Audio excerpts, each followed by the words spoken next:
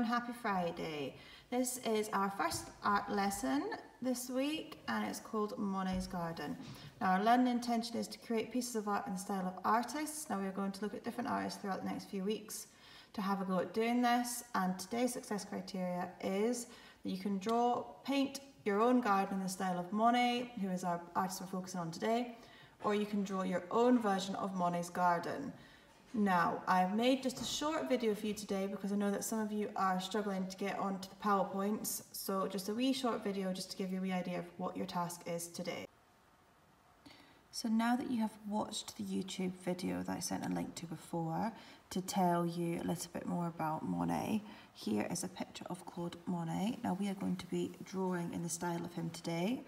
We are going to be focusing on his pictures that he does of his garden. So a wee catch up, Monet was born in Paris on the 40th of November 1840 and he died in 1926 on the 5th of December. He has his own garden. As part of today's task, you need to have a look at your garden because that's what you're going to be drawing today. You're going to be drawing your garden, and I want you to have a look at all the different things that are blooming just now. So you might have trees that are getting their leaves back. You might have fruit trees outside. You might have blossoms like these as well. You might have apple trees that are coming in. So have a good look in your garden and see if you can find anything. And if you can, you could make that a big part of your drawing today. Here we have Monet's flowering pear tree, and you can see, if I zoom in a little bit here, all the different ways that he's managed to get his pear tree to look like it's flowering. So he's used lots of different shades of green and some white through it too. As you can see from this painting, all the colours are kind of blurring together a little bit to create the effect that he wants. Now, if you don't have paints at home to be able to do this, that's absolutely fine. You can still do it with pen or pencil and just make the colours go on top of each other to make them look kind of smudged. I'm going to show you some examples of what I've done because I don't have any paints at home, so I can show you how to do it with pens and pencils as well. Here we have lots of pictures of paintings that Monet has done in his gardening journey. As our topic this time is farming, but Monet would be a good painter to look at, as we will be talking about how different flowers bloom and how they give us food. Now, in his paintings, you will see that he has put lots and lots of flowers close together, and that's because he planted all those flowers really, really close together in his garden. But this gave him the beautiful colours that he could use for his paintings. And as you can see, there are lots of flowers in all of his paintings and a beautiful Japanese bridge in some of the paintings too. Now this painting here is one of his most famous paintings. Okay, and that is the one that we're going to try to do today. So here we have a closer picture of the painting that he did using the beautiful bridge that's in his garden. And all the lily pads underneath.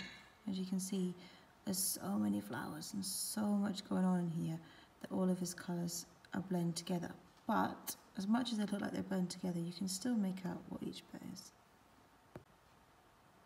For today's task, you can draw one of Monet's paintings. So you can copy one of his paintings and have a go at doing it in the style of Monet. Now you can do this by using paint and using your fingers to help the smudge together, or you can use colouring pencils, colouring pens. If you don't have any colouring pencils, colouring pens, don't worry about it. You can use pencil instead.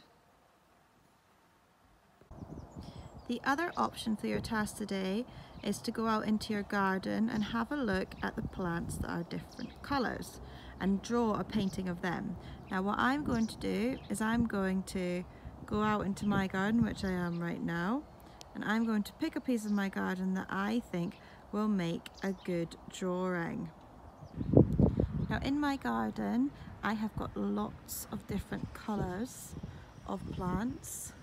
Now you can see how they are changing colour and their leaves are growing. See on the trees as well, we're getting more and more leaves in the trees. I also have some apple trees in the garden. And you can see that the apple trees are also coming into bloom here. Okay, you can see how they're getting all their little flowers ready for the apples coming as well. But I think today I'm going to sit on the swing and I'm going to draw this area here today. And hopefully in my painting and my drawing I'll be able to get some of these beautiful colours in. So find yourself somewhere nice to sit to be able to do your painting. So I'm going to sit here to do my painting. And I'm going to make sure that I can get those nice orange colours in. You might find it easy to take a picture of it too. So that's me nearly finished my drawing now of a little bit of my garden over there. And I have used pencil and pen.